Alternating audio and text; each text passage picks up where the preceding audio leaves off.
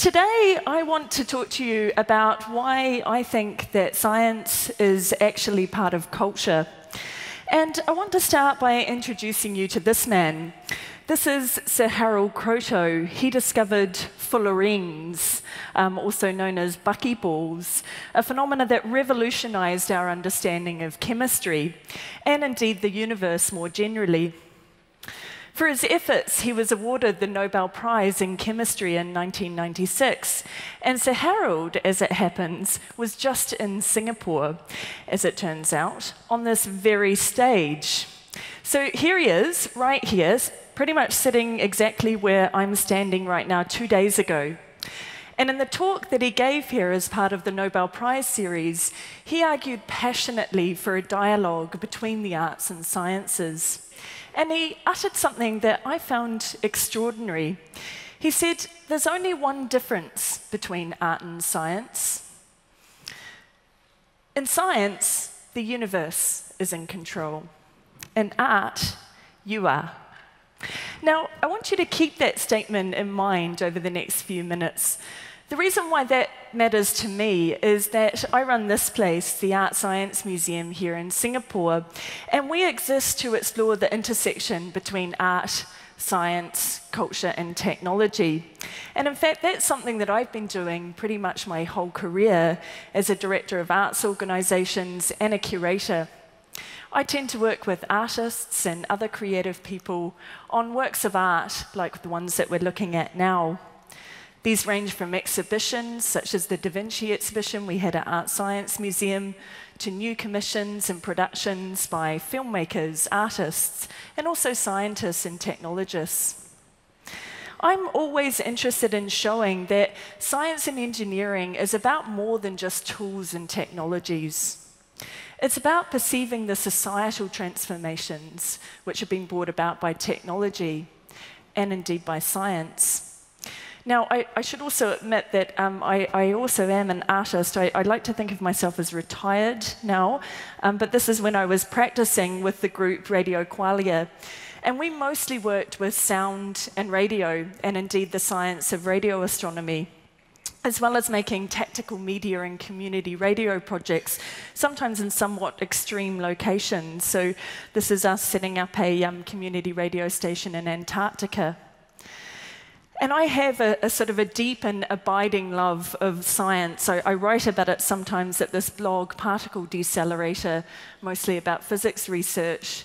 But generally, I'm interested in what happens when artists and other creative people are thinking just as hard about science and technology as the scientists and the engineers are.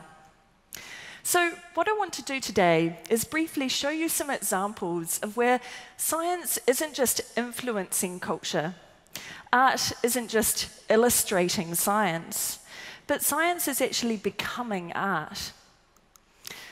I was a keen reader of the Seed journal, sadly defunct, and its byline was Science as Culture.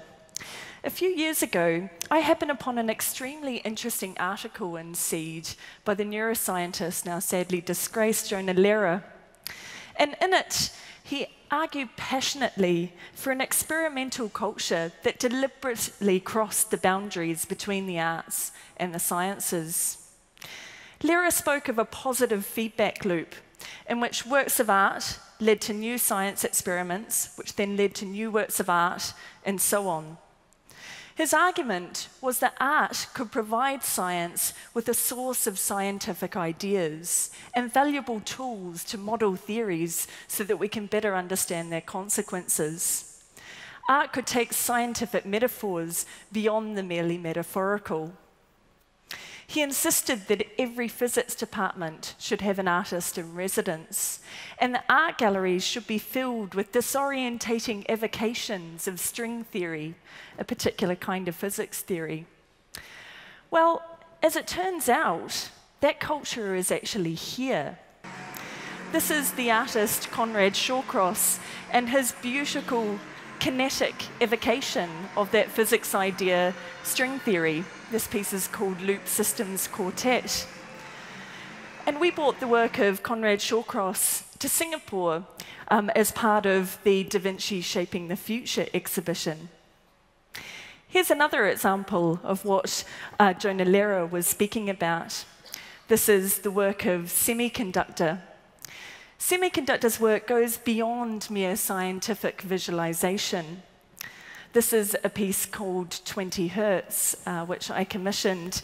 And this is a magnetic storm which is happening in the Earth's upper atmosphere. It's caused by the sun interacting with the Earth's ionosphere. And what you can hear in the sound here is very low frequency radio waves which have been turned into sound by a Canadian science institute called Charisma. And what the artists have done is that they've taken this sound and they've visualized it as a sea of vibrating particles. So the storm which is happening in the Earth's ionosphere, something which is unavailable to our senses, becomes something that we can feel tangibly in this artwork. We commissioned them to create a work for Singapore called Catching the Light, which uses data from space telescopes to give us windows into space-time. And this is another artist who's been at ArtScience Museum this year. This is Jeremy Sharma from Singapore. This is his work, Lilith, which is a depiction of a pulsar, a spinning neutron star.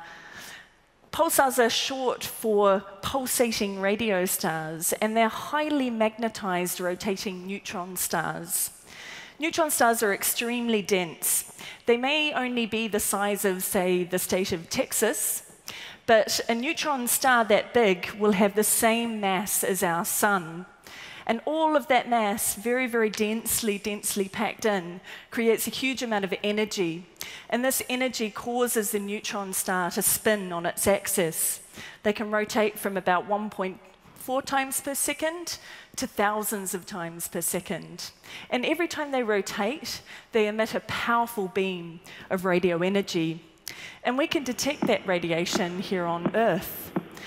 So that's what you're listening to now. You're listening to a pulsar. This is B032954, one of my personal favorites. And the clicks that you can hear are the sound of the pulsar basically spinning on its axis. The signal of a pulsar can also be turned into a diagram. And this is a good example. This is the very first pulsar discovered by Jocelyn Bell Burnell in 1967 at Jodrell Bank. And Jeremy Sharma worked with scientists to obtain a whole series of these diagrams. And then he used those diagrams to create these stunning three-dimensional paintings. Now, Jeremy isn't the only artist fascinated by the distant universe. Artists enjoy pondering the mysteries of space. Here's the work of Katie Peterson. Just as Jonah Lehrer wished it to be, she was an artist in residence in a physics department.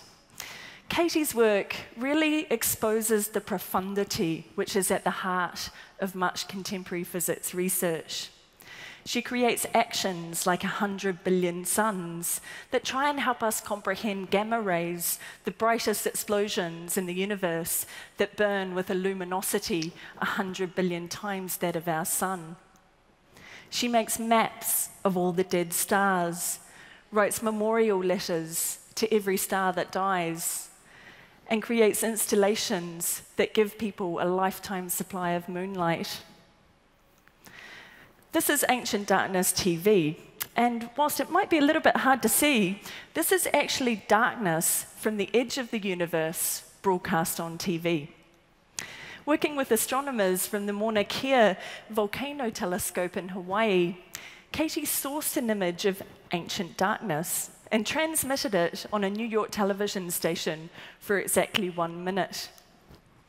It revealed darkness from the furthest point of the observed universe, 13.2 billion years ago, not too long after the Big Bang and long after before Earth existed. Katie's work expresses a fascination with how we can look back in time through telescopes to a point before we and the Earth existed. She's intrigued by the fact that there's never a way to directly observe what's going on in the deep universe right now, this moment. We can only look into the past. Having operated in this in-between space where art and science collide for most of my career, I find the idea that art can be a crucial source of scientific ideas extremely powerful. But could the reverse also be true? Could science itself, the material, processes, theories, be a form of art? Well, I think it can. And this was one of the motivations behind Laboratory Life, a project we produced in the place I used to work in the UK, Lighthouse. We transformed our arts venue into a biotech laboratory, populated by doctors, engineers, and artists who worked in collaborative teams for 2 weeks. The teams cultivated bacteria in giant agar dishes, bred fruit flies for astrobiological experiments, and, as we can see here, attempted to tattoo DNA. The public could visit the lab and watch the magic happen. And here, science in action had become a cultural process. The results of what the teams produced began dual lives as cultural artifacts or artworks, and also as the seeds for what may at some point become scientific papers. And speaking of science papers, let me introduce you to Tam Peng Can. So Peng Can is a student from the National University of Singapore in the Centre for Quantum Technologies. And this is Peng Can speaking at ArtScience Museum last September. And what he's talking about here is really quite extraordinary, because Peng Can solved a 50-year-old problem in astronomy. And he did it not with a vast telescope, but with a homemade setup comprised of cheap lenses and electronics. Peng Can became the first person to experimentally prove that light from the sun or any star moves in bunches of photons. Astronomers have been trying to experimentally prove this for 50 years, and Peng Can did it last year. That a student from Singapore solved such an important problem in astronomy using quantum optics is a very big deal indeed. And the applications of this research could be highly significant. Peng Can and his colleagues internationally now think that this work might give us a new method of being able to detect planets outside our solar system. So this is a science student from Singapore solving a 50-year-old problem in astronomy, presenting his work not at a science conference or a laboratory, but in an arts venue.